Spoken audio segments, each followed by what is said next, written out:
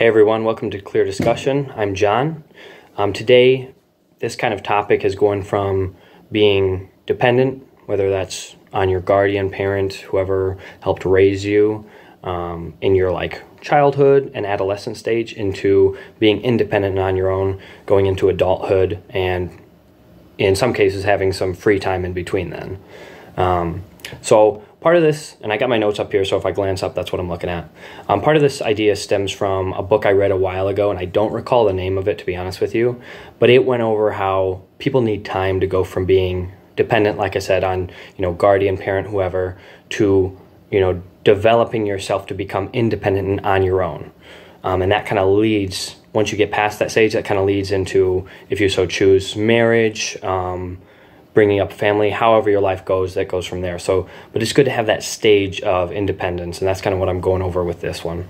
Now, obviously, this isn't one size fits all. This isn't just everyone has to go from one stage to this stage to the next stage. Obviously, everyone's life is different. Everyone has situations that are abnormal. And so this is just more on my experience and how it's worked for me personally. But I do think it is some good advice on here. So I think the problem that occurs with a lot of people is they don't have enough time to transition from childhood or adolescence, however you want to call it, into adulthood.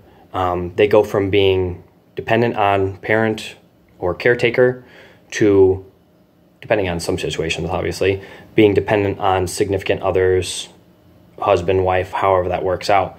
And they don't have that gap in between where they kind of go off on their own, for lack of a better word. They're not alone. They don't have time to actually sit and be by themselves. And I think that's a loss on their end, and I think that's a loss for a lot of people. So let me get back to what I was going at here. For me personally, I had a gap of time where I went from, growing up, dependent on my parents and family, to having stage of my life where I was kind of in control of everything that was going on.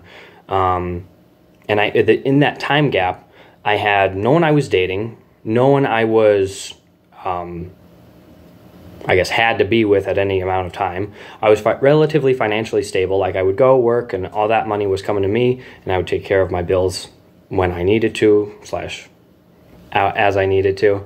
My biggest dependency was I had a roommate at the time, and I would hang out with him from time to time, but it wasn't anything more than that. It wasn't, I didn't feel the need to be with people. I didn't feel the need to kind of fill my time with other people. And I had a lot of alone time, which at first was kind of weird because I think I'm more of a people person, but I've noticed more and more with life that I do enjoy that time to be alone. I do enjoy that reset time, whether that's reading a book, playing a video game, however I do it. But I notice that time is valuable to me. Now, maybe that's different for other people. That's how it works for me personally.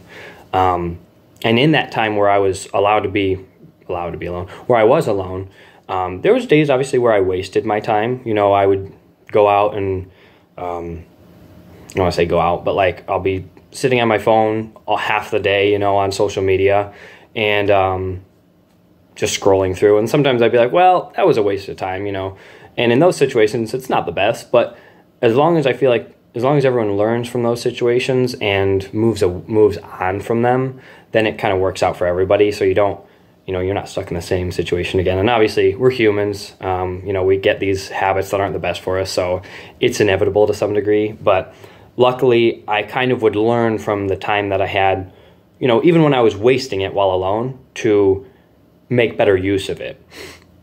And that goes into my other point on this one. In that time frame, I think I went through a lot of majority of the time, good changes. I went from being a lot less dependent on other people's opinion of me, and I had a lot better sense of self-esteem. If I wanted to do something, I would just do it. I would plan out my days working wise and off time to kind of maximize my time, but I didn't do it, religiously. I wasn't I have to do this, this, and this. It was just hey, I know I'm off this day. Let me try to fill it with this time. And, sometimes I would do it, sometimes I wouldn't. But it was nice to have that freedom to choose exactly what I could and wanted to do. Excuse me, sorry.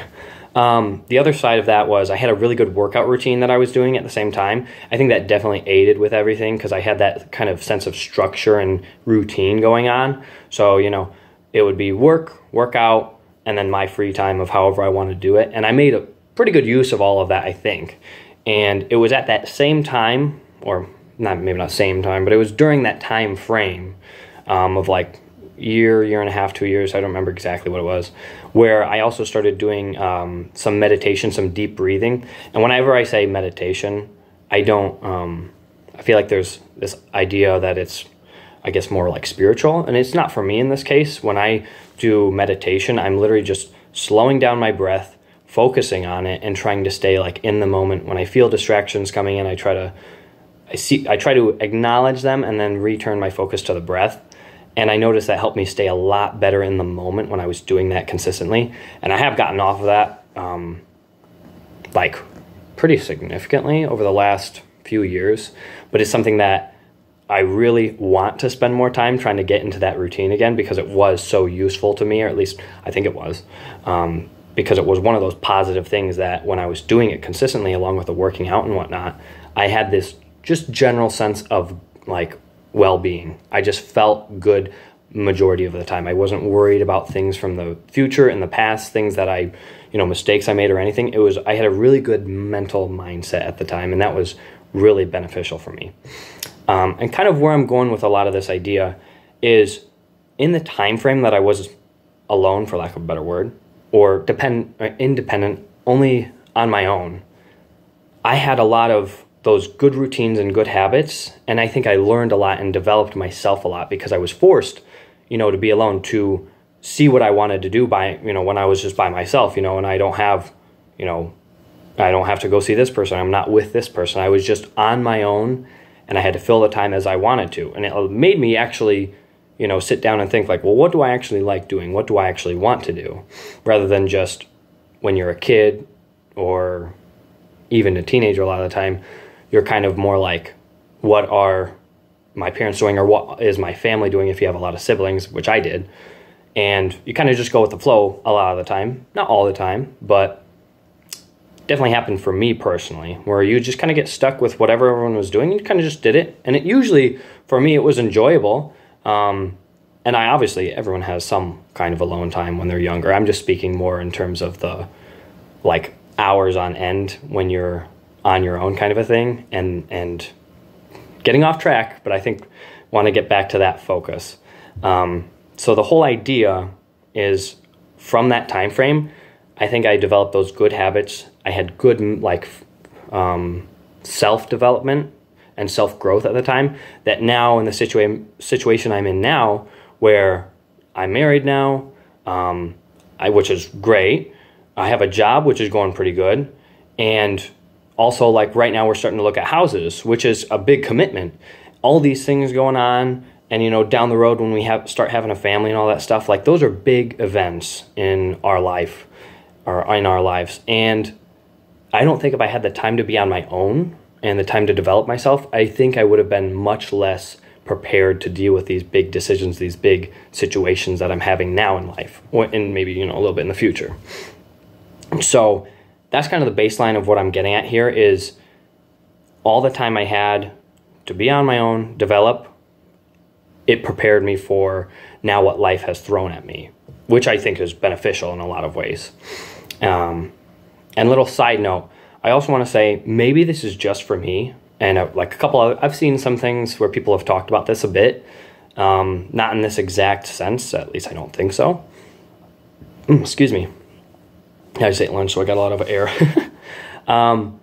Also, I'm not a professional in terms of career development, life advice, or any kind of medical situation, so I don't want anyone to take this to the extreme. This is just me, normal dude, trying to give my best input as to what's helped me.